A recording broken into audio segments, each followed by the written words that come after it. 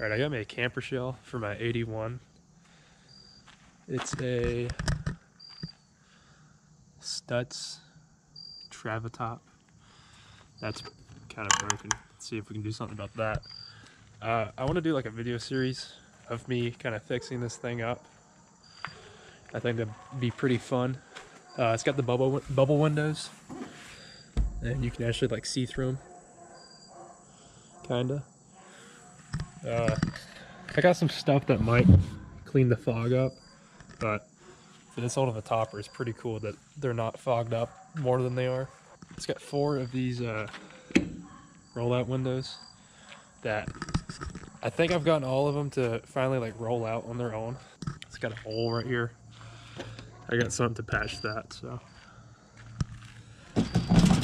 that's a little loose.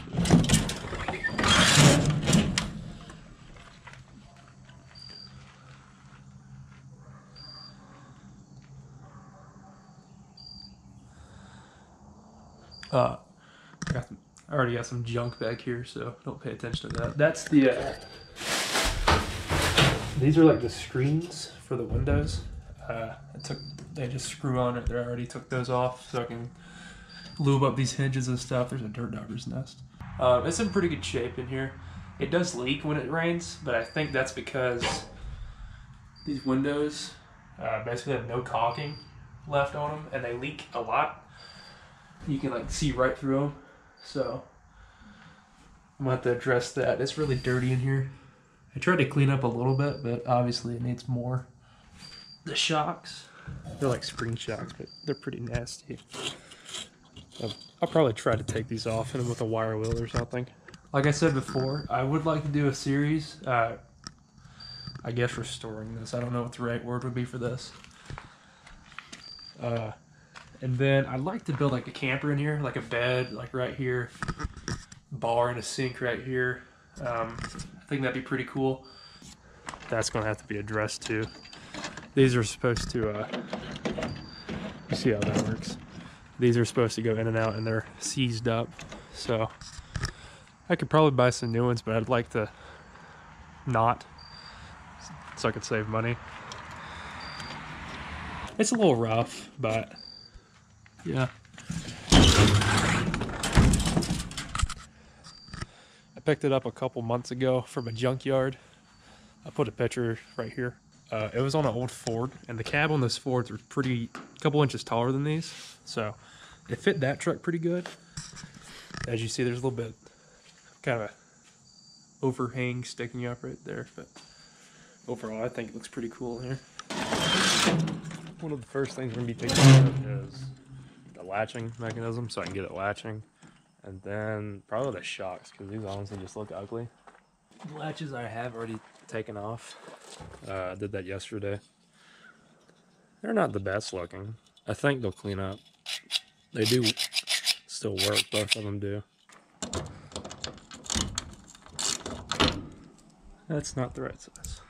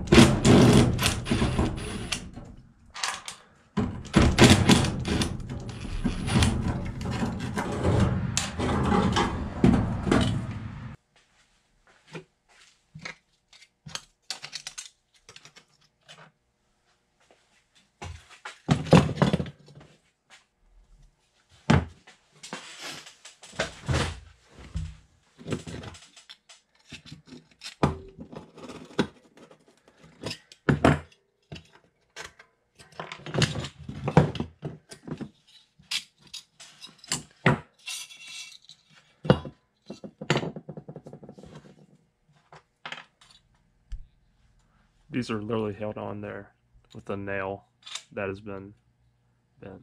So that's custom. And that one's just a piece of wire.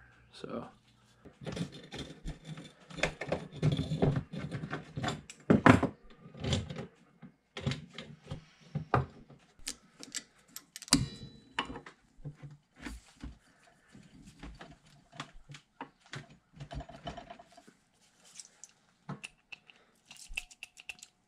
okay.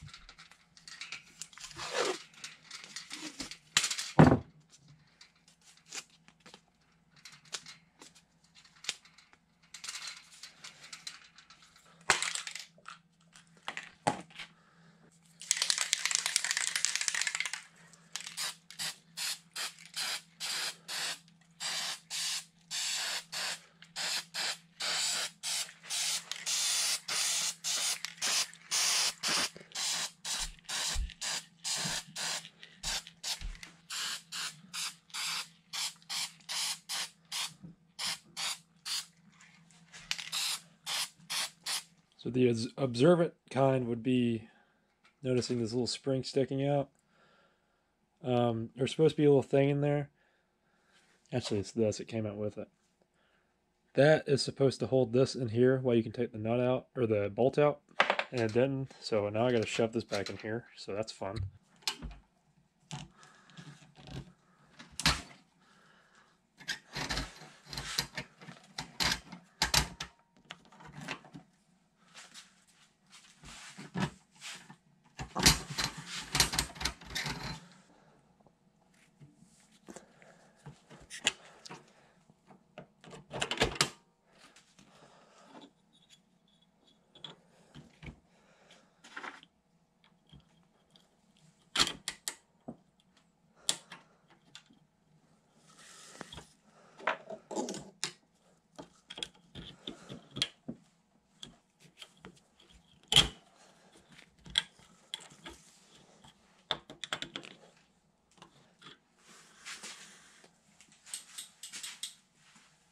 There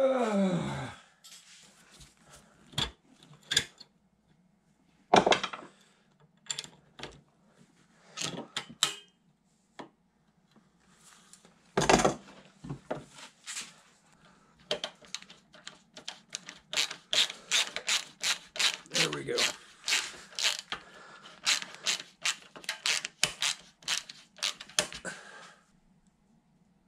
That needs bending out, but that's how it's supposed to be. So that's cool. That only took 45 minutes.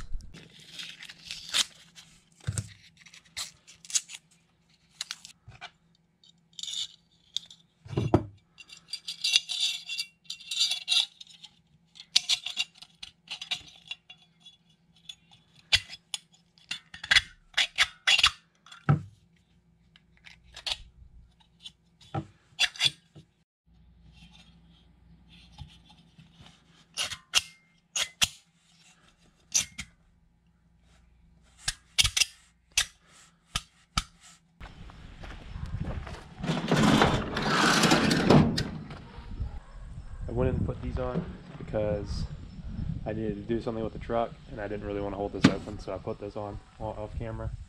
These are just held on with cotter pins. I figured that would work better than the nail that was holding it on before, so that's pretty cool.